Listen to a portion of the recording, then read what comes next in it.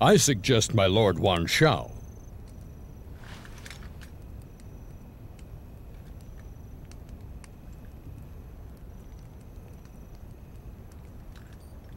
Yes.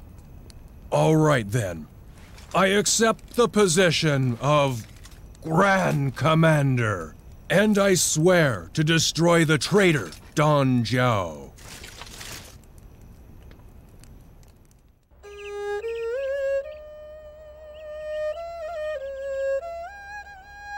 Our allies have begun their attack!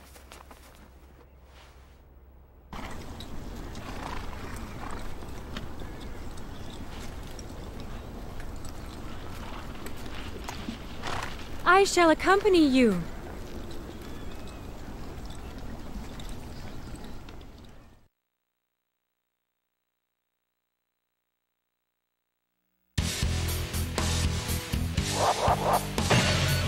The hard-fought struggle against the Yellow Turbans brought peace to the troubled land.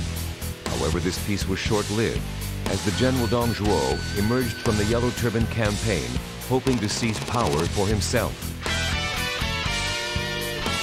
While pretending to serve in the name of the Child Emperor, Dong Zhuo enters the capital of Luoyang, seizing control of the government.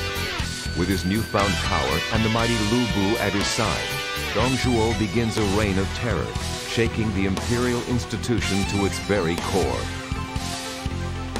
Han loyalists, dissatisfied with Dong Zhuo's abuse of power, rally around young Cao Cao's call to expunge the corrupt leader, raising an alliance to oppose him.